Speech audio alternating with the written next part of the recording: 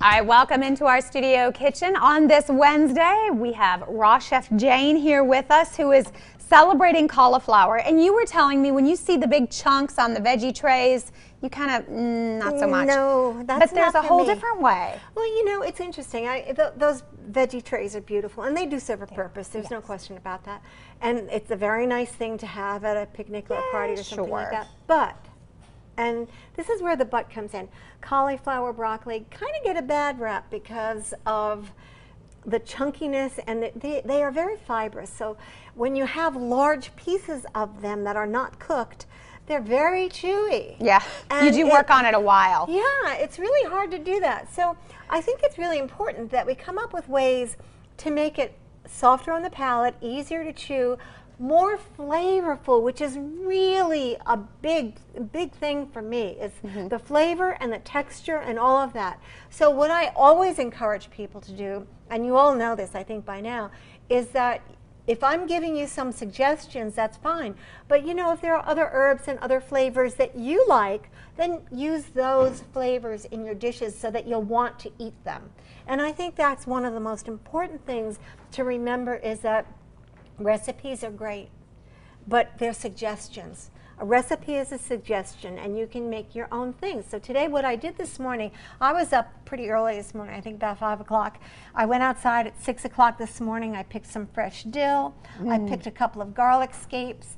I picked some fresh oregano and some chives.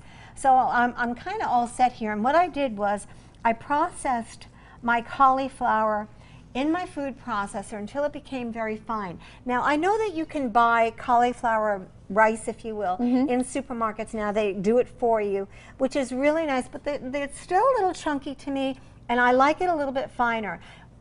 Believe me, that's great to at least start with. You can probably soften it up a little bit by adding a little Himalayan salt to it and letting it sit for a few minutes. It'll take some of the moisture out and, you know, hopefully make it a little softer for you.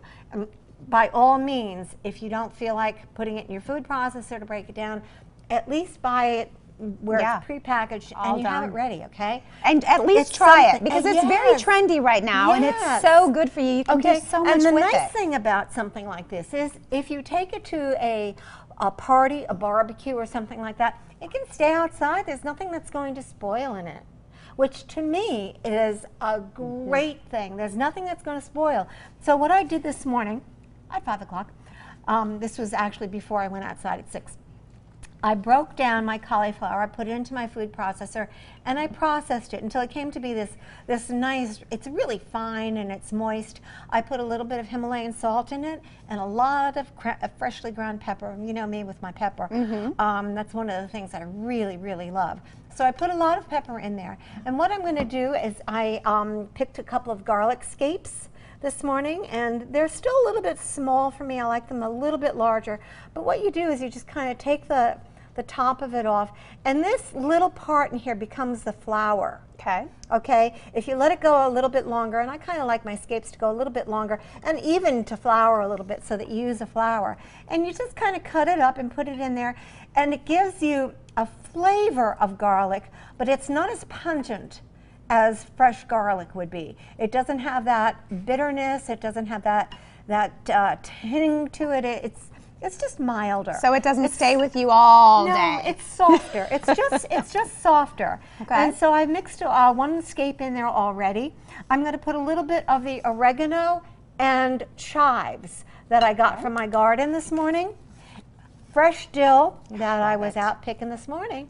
And dill. Boy, oh, fresh dill, there is just nothing like it. It's just so beautiful. I'm going to stir this up a little bit. And what's nice also about this dish is the color. Okay, and we all know, as Chris and I always say, we eat with our eyes first. And we certainly do, because if it doesn't look good, it's not going to taste as good. And then I chopped some tomatoes, and I de-seeded the Roma tomatoes. I don't have them from my garden yet, so I have to buy them. I don't have the cauliflower yet, so I had to buy it. But you know, these are prevalent things. And by the way, cauliflower has about 150 to 200 calories, the whole head, depending upon if it's a smaller head or a larger head. That's all. So you can eat the whole head of cauliflower and still be within your daily caloric limits. All right, And I'm going to it's let you delicious. continue to mix. We're going to finish it up here a little later on in the show and give everybody that recipe. For more information, though, you can check out her website at rawchefjane.com. Also find her on Facebook and Instagram. The following portion